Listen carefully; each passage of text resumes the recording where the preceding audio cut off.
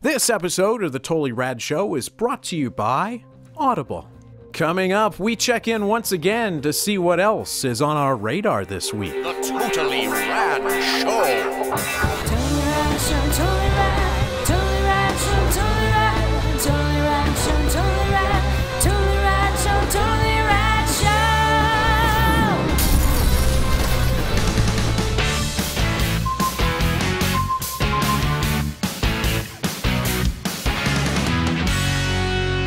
So we are back in On My Radar. It's sort of our time to check in on things that may not fit under the guise of the show or something that we just happened to miss. So I want to talk to you guys, see what's going on around on your radars as they were. Start with Jeff. The old swarmy dude. Yeah. So Jeff, what's oh, but were you expecting Dan? No, just kidding. I'm excited to tell you what's on my radar. You guys know that I am a big board game fan. Correct. There is a board game documentary that was a grassroots kickstartered project that actually got made. It's called Going Cardboard. Going Cardboard. Yes, and it's really wonderful. It's very handmade. It feels very of the community, for the community. The best thing about it is that I got to see, I mean, I've been fans of a lot of these Creators. board game authors, you know, and you get to see them because they interview almost everybody. Like Friedman Friese, I had no idea he's like a rock star with green hair, young guy. I just assumed he was, you know, dour and old and, you know, smoked a pipe because his games are all so smart. And I mean, literally everybody that you could imagine, and they have some really cool people from the community. One of my favorite guys, Tom Vassell from the podcast Dice Tower, which I really like, and it shows a lot of facets of the hobby. My only criticism with it is you know, we raved about the Comic-Con documentary recently, and obviously that had a lot more money behind it and stuff, and they were able to do more with it. But I think the smart thing that Spurlock did with that is that it really made it about individual people and stories, and you get to see this event through the prism of those people. And I think that because I feel like Going Cardboard was so wanted to cover the entire spectrum of what board games were, that it never really latched onto one specific thing, and it sort of gets into the digital revolution of iPad versions of board games, and it's talking about, you know, conventions, and it you know, it's going to Gen Con, and it's talking about the huge one over in Essen, and it's a little all over the it's place. a little all over the place. Yeah. It's a little unfocused. It's not exactly the home run that I really wanted, but it certainly is fun if you're curious about what board games are about, what designer board games are. It's a great way in.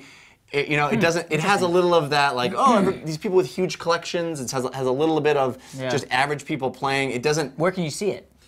You can get it online, and I think Amazon carries it. But if you search for it, you can figure out ways to get it. It's not expensive, and it actually comes with a little board game that was designed specifically for. I mean, Renner Knizia is interviewed in this. Everybody, even. Cool. The designer of Settlers of Catan, who is you never see in anything. It's really cool, and I highly recommend it. That's awesome. Daniel Trachtenberg, what did Jeff just say? Didn't see that coming. Hey! Klaus Tuber. I couldn't remember his name. Klaus Tuber. I'm gonna chat about a sequel to a game that I really like called Prototype. You did. You loved The it. sequel is called Prototype. aptly Prototype 2. Ooh. The prototyping? It's good. Another good one. Prototyping. It's not much different than the OG Is that a good Prototype. It is in the sense that, I mean, you could buy either one and have a very similar experience. There are some improvements and some disprovements. I thought there was a whole bunch of new stuff from what I saw. I didn't experience much. I mean, here's the thing. The best aspect of Prototype is the traversal. I mean, I think it really puts the smackdown on Crackdown. What? Whoa. And just in that it has the same feeling when you leap up in the air, but you can also glide. Oh, and you can level that as you go. Crackdown or whatever. And it's just so much fun to just get from one end of the city to the other. That's the most fun that you have in this game. Yeah. The second most fun I have in this game, not playing the story missions, is there's like these mini game things where you have to just kill as many people as possible. Or my favorite in the first game was there were hoops all over the city that you have to, rings that you have to go through. Here it's like you pick up these packages. They're like timed events. You have to beat your time, where you have to like hit a target from the top skyscraper down below. So it's using the fun traversal mechanic, capitalizing on the fun of the traversal mechanic, as opposed to just an open world game. Yeah. That stuff is so much fun. And what they do smartly in this is, instead of having to get to those games throughout the city, now you can just hit a menu and you can play them at any time. And they're interestingly, it's on RadNet, they're Radical Entertainment, RadNet, and they're episodically throughout the months. We should sue them. Throughout the months, they give you more of these games. Right. So Interesting. that's almost like free downloadable content.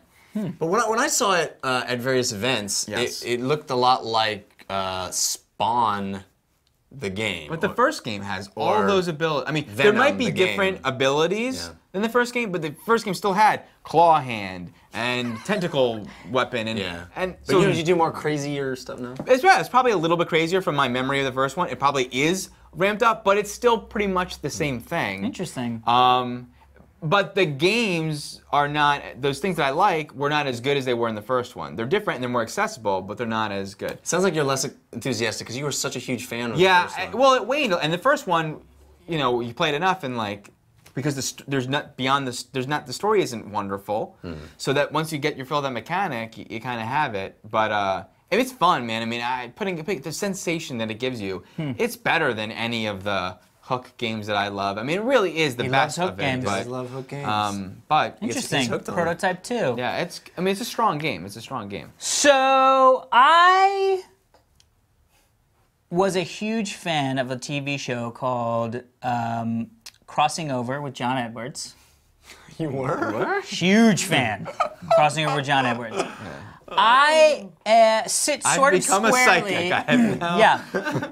I sit sort of squarely between the skeptic and the full-on believer of supernatural things. A skep lever. A skebleaver.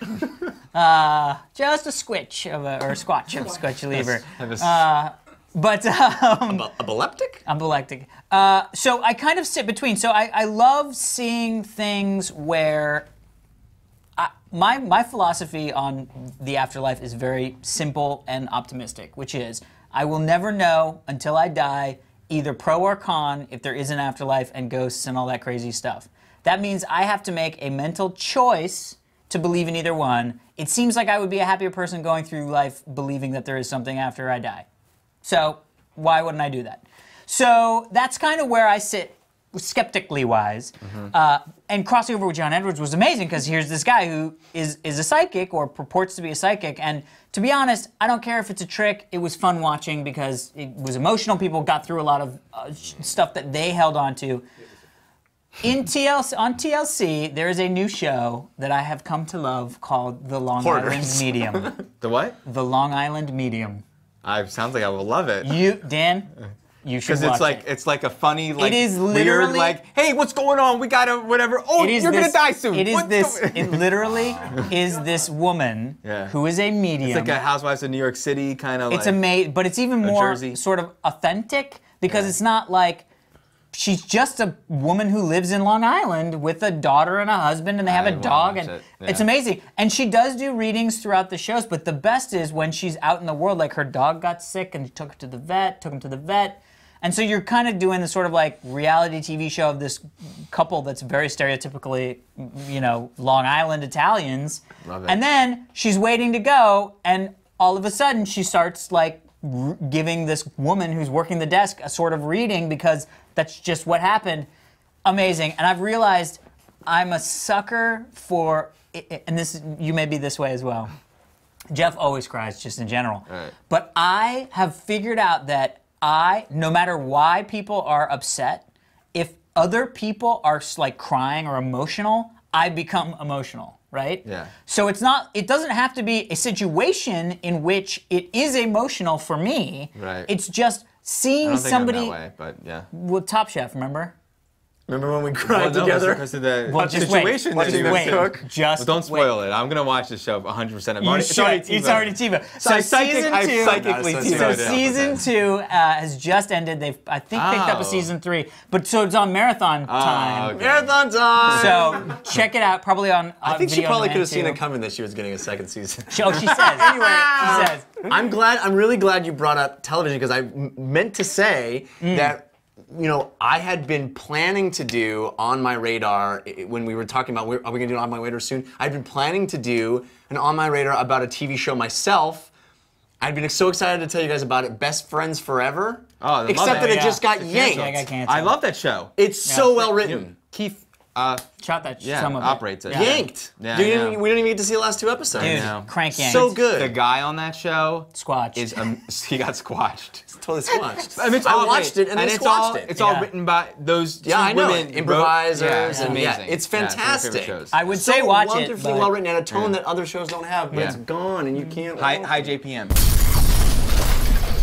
All right, everybody, be sure to stick around. We're going to be answering one of your Twitter questions right after this. But first, we want to thank our sponsor, Jeff Cannata. Audible.com, the place to listen to audiobooks. They have over 100,000 titles across. It have Have 100? You gonna get it.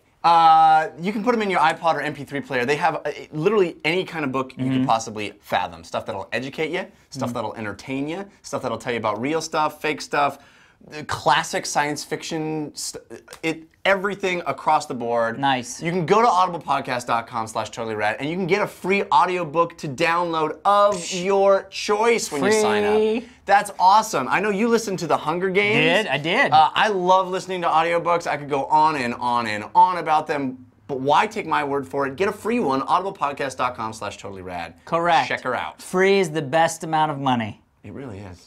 Except for Unless you're negative 500 that gives you you're money. trying to make money.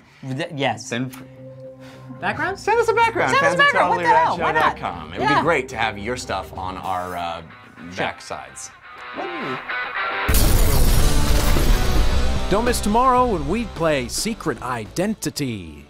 Today's Twitter question, sent to us with the hashtag TRSQ, is sent in by James M. Gregory at IamSolo3 to steal a page out of James Lipton's book, What is Your Favorite Curse Word?